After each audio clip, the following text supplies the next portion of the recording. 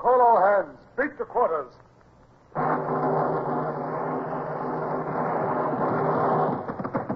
Run out the guns. Stand by the starboard battery. One broadside into it, if you please, Captain Bush. Pointers on target. Linstops ready. Aye, aye, sir. Ready. Fire!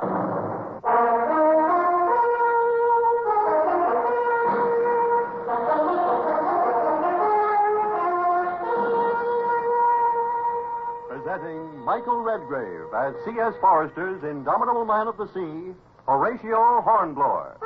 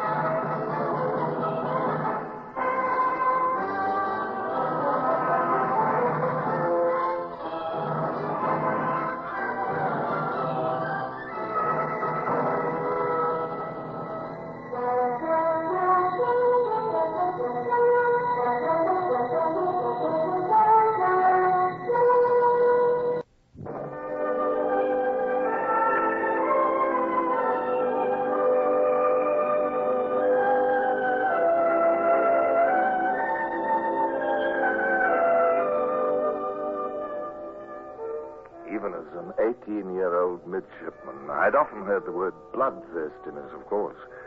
I'd read of the blind hatred that was said to seize on fighting men in crises. But, well, I don't suppose I'd really quite believed in it.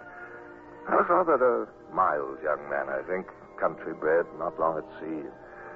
So it was something of a shock to me to find that I could have this feeling, too, at least on one occasion long ago. The story of this unexpected piece of self-discovery began quietly enough, just off the coast of Spain, less than 100 miles from our own British port of Gibraltar. Mr. Ross, call up side boys and Marine Guard. All honors to a captain who's an ally. Very good, Mr. Jet. And pass the word to Captain Pellew. He'll probably want to be at the gangway. Yes, at once, sir.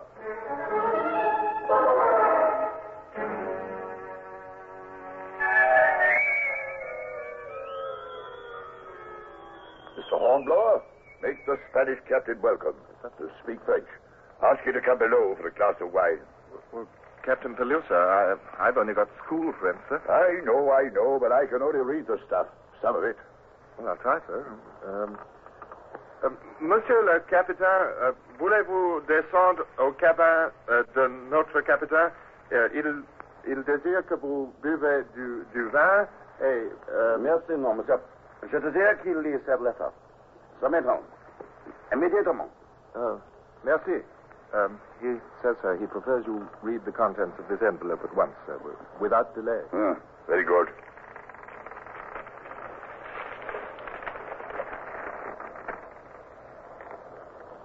Well, now. Oh, it's in French. Here, read it, Hornblower. Yes, sir. Well,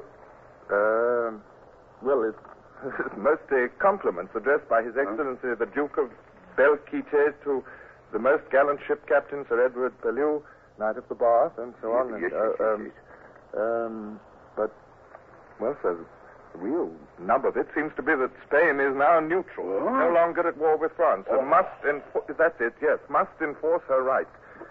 It says, sir, that we have been at anchor here 24 hours, What? and that if we... The Spaniard's leaving us in the lurch? Doesn't he know we've been his ally, a faithful friend? Why, it's go on. Yes, sir. 6 hours from now, sir, if we are still within range of the shore batteries, they will have orders to fire on us. The gall of it. I've a mind to. Hornblower. Sir? You tell this fellow. No, never mind.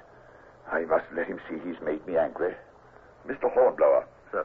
Tell Mr. Chat to see him over the side with all the honors. Side boys, bosun pipes, drummers. Yes, sir. Yes, everything we can muster.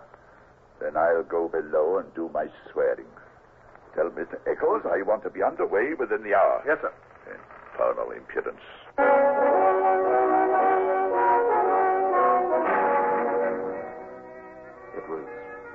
Well, it was almost funny. I poured out complimentary farewells to the best of my ability. And while I was doing it, the two captains stiffly exchanged bows of every phrase, hats across stomachs and so on. But Captain Bellew was as good as his word, or even better. The cable was hove short in less than an hour, and as we slowly got underway, I stood in the waist with Mr. Wales, our carpenter, looking across at the distant white town, which would soon fade. Two long, sharp prows had emerged from the inner bay and were pointing towards the Indefatigable. They were a sort of ship I'd never seen in my whole life, at least outside my history books at school. Hi, Mr. Wales, what are they? Galleys, Mr. Hornblower. Galleys? But like ancient Roman triremes, is that it? That's it. And manned by slaves. Straight out of the ancient world, and yet here beside modern craft like ours. Oh, this is something to see, all right. How many do the Spanish have in commission, Mr. Wales? Couldn't help hearing you, Mr. Hornblower. A dozen, I should say. 4 men to the oar and 50 oars. That means 200 galley slaves per ship. Oh, now our last salute. I see we're getting it.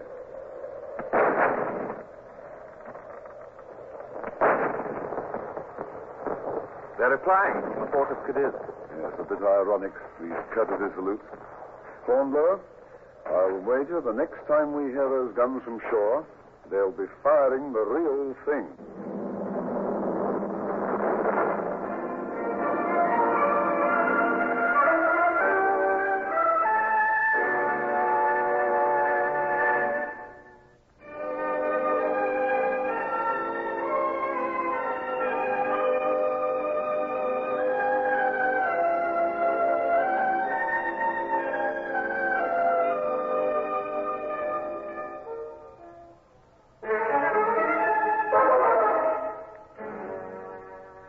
Lieutenant Ross was quite right in that prophecy. The tide of war was turning against England. Nation after nation was retiring from the contest against the tyrant Bonaparte. And in the weeks that followed, it looked as if we would soon stand almost alone against the world. I do not like the look of it, Mr. Chad. Don't like it one little bit. The current is quite strong, sir, and what faint prevailing winds there are blowing in the same direction. And our grain ship... Confound it all. I give my arm for 2 hours of a southerly wind just now. That's all we need to waft us up to the mole. Well, what is it, Mr. Hornblower? Sir, masthead lookout has just reported. Vessels approaching far off on the port beam. Lieutenant Ross asks for instructions, sir. Port beam, eh? Give me that glass, Mr. Chad. Yes, I think I can barely detect... Take the glass, Mr. Chad. Horizon's extremely hazy, but tell me if I've seen aright. Unless I'm very much mistaken, it's our friends from Cadiz. From Cadiz, sir? I don't quite follow. The galleys, man, the Spanish galleys. Look carefully now. Can't you make out the rise and fall of those damnable oars? Yes, sir, by heaven, that's exactly what they are. The galleys. And, sir, they're heading straight for us, or I'm a blind man. Quick now. I'll want you on the quarterdeck, Mr. Chad. We'll arm the men, ready the longboats. Come. I'll call all hands to quarters immediately, sir.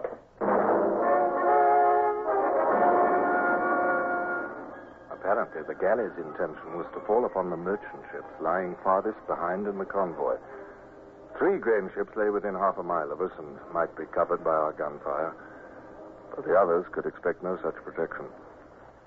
And a pair of galleys sped toward these, looking like ghosts, sinister ghosts of long-dead cruelties and injustices. Are all folks assembled, Mr. Chad? Aye, sir. Mr. Soames will command the cutter. Mr. Mason the longboat. I want 6-pounder carronades lowered into both boats. And grappling irons, of course. Yes, sir. They're already equipped. Mr. Hornblower, sir, you are to check all personal arms, but make sure each hand has pistol and cutlass as he goes overside. Oh, I thought perhaps the jolly boat was going too, sir. That's my special charge, you know, sir. Your jolly boat attack one of those war galleys, Hornblower? A 12-foot nutshell with a crew of 6? Don't make me laugh. Well, sir, we could just pull to one of the grain convoys, sir, and reinforce her crew against attack. Well, yes, possibly. Captain Pelusa, what do you think of the young man's proposal? He says he and his crew might be required by one of the convoys. Jackson, go bring our other men. Go. Be quick now. Aye, sir. All right, Mr. Hornblower. See about it then. Make for any one of our ships that may need help. And put your men aboard her. Aye, But sir. don't waste any more time with talk of jolly boats in action. Thank you, sir. Jackson, Hunter. All 6 of us is ready, Mr. Hornblower. They was all here for the davits anyhow. Good. Got pistols and cutlasses? Aye, sir. Then swing out the jolly boat. You're aching to attack them demon ships yourselves. Quiet. Well, we just might want to, Jackson, if a chance came. Are you willing? And the others, too? Willing? I longs to have a crack at them myself. So does all 6 of us. Don't worry done about that, sir. Good. Then we'll see.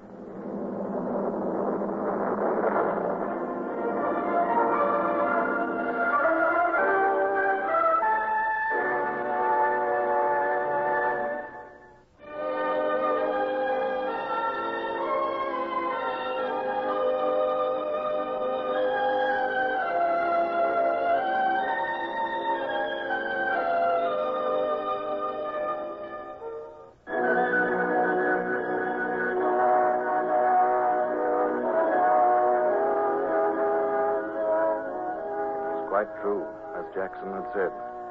Every man of the 6 in my crew was glaring in hostility at the 2 war galleys as we pulled away from the Indefatigable. As for myself, I'd never in my life felt the sudden, violent, personal hate that shook me now.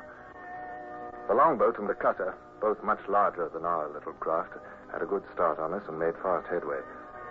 We lagged behind, and I found myself clutching the tiller and leaning forward in my eagerness to be at grips somehow with this weird enemy.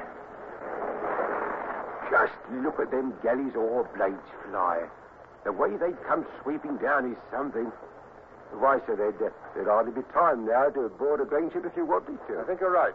I'm going to pull the tiller over. We'll follow the cutter, for better or for worse.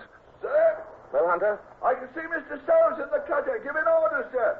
She's pointing her 6-pounder at the galleys. She going to fire? I wonder. It's much too great a range for that 6-pounder pop gun, I'm afraid. All the same, I'm glad to see she's ready. Sir, look there. What is it? There's the other galley. Big as life.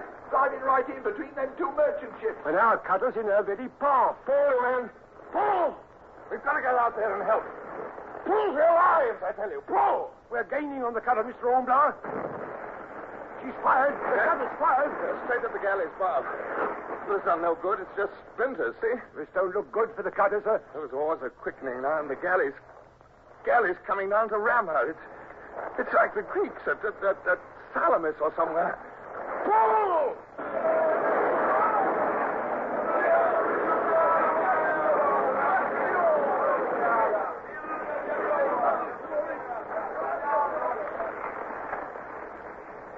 Phew, that was close. We just missed our own cutter, sir. And now we're past her. Shall we turn about and... She's going to ram the cutter.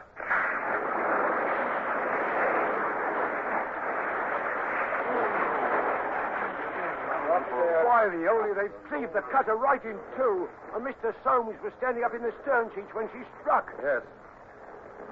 I can't even see him now.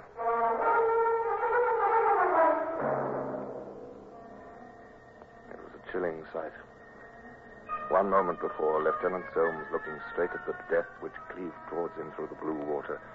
And now, no trace of him or half his men. A few men clung to the severed cutter's stern parts. But as the Spanish galley's starboard oars swept by us, just clearing us and our own oars, she rode them down relentlessly and passed over their bobbing heads. Give way, Port! Give way! Use your grapnel, Jackson. Use it now. We're going aboard that devil ship. Jackson yelled an oath in reply and hurled our grappling hook on its long line. It caught in the florid gilt rail of the galley's quarter just before she swept out of our reach. I was wild with rage and horror now. Somehow we must avenge that cutter's crew. Our own men had been slaughtered by this ghost out of the past. I already loathed her for her brutal slavery, but the cutter's fate was the last straw. I can't hold her, sir. Do you feel that pull? Line's cutting my hands off. Take a turn round the cleat. Don't be a fool. We've got to hold on to her, Jackson. She's fast round the cleat. I swear it's like we'd harpooned a whale, ain't it, sir? Look, lively, sir. They've seen us. There's a Spaniard running aft on her poop. He's got a knife to cut our line. Well, then, shoot him, Hunter. Good shot, Under. He fell right out of sight below the rail. Look, men, the odds are heavy against us, but we've a good chance to climb aboard. Are you for it? We're only 7. Aye, aye, sir. Aye, aye. Good, lads. All right, pull up then there. You, Davis, you, Carson, give Jackson a hand with the line. Haul us up in closer to our stern. They were as fighting mad as I, all of us shouting at each other, shaking with fury and excitement. Now, it was then that word I'd read came back to me, flared in my mind like fire. Bloodthirstiness. Well, finally I knew what that word meant. I was insane with it. Then 4 or 5 swarthy faces appeared above the galley's gilded stern, and muskets pointed down into the jolly boat. Our pistols, lads, and fire! Them Spanish heads went out of sight right quickly, sir. Carson's near conscious. Reload. Watch out, Mr. Hornblower. Someone's pushed a musket barrel through the window in that after cabin up there. You got a nice aim, sir. I'm heading for that broken cabin window in the stern. Now, bring the men after me, one at a time. Aye, aye, sir. I flung myself at the grapnel line. My legs grazed the water as the line sagged, but my arms finally carried me upwards. I swung up my feet, kicked out what remained of the shattered window, and hurled myself through. I came down on the cabin deck with a thud and peered about me in the dim cabin. The Spaniard who'd aimed through the window lay there dead. I was alone. What? You needn't jump, sir. It's only me. We all alone in here, sir? Don't talk so loud. Are the others coming, Jackson? Hunter's next. They'll all be here, sir, except Carson. Good. Well, we can't wait for them now. But, sir, hear that commotion up above. Look, now, speed's the important thing, Jackson. Now, come along. Here's the cabin door. Find the officers first, Jackson. Got your cutlass ready? Aye, aye, sir. Good. Look, there's 2 big guns up forward. Yes. And 3 or 4 men on the forecastle. Yes, but there'll be more on the poop just above us.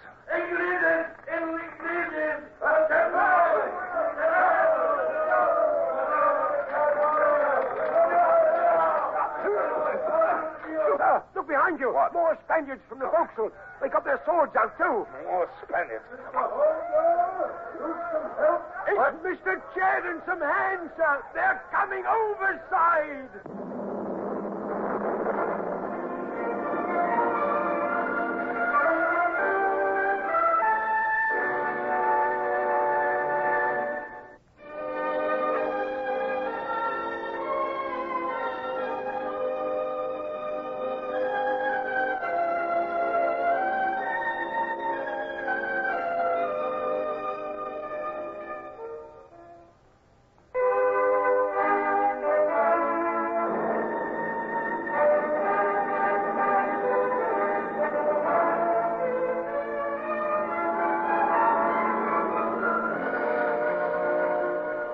I'm very sorry that by inadvertence, we didn't follow instructions. You see, sir, it was... Oh, but the Admiral will be pleased all the same, Mr. Hornblower. How's that, sir? And now that we've lost poor Mr. Soames in that accident with the cutter, I rather think we shall need another watchkeeping officer. I have it in mind to give you an order as acting lieutenant, young man. Acting lieutenant, sir? But, sir, I just lost my head, I think. I boarded the galley in a kind of fit of, I don't know, insanity, perhaps.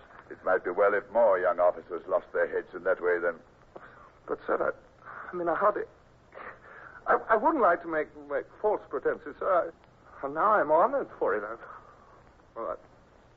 I'm almost ashamed of that blind rage now, sir. I must be honest, I am. Never question the lucky things that happen to you, Mr. Hornblower. You'll learn more moderation in good time, unfortunately. Well, thank you, sir.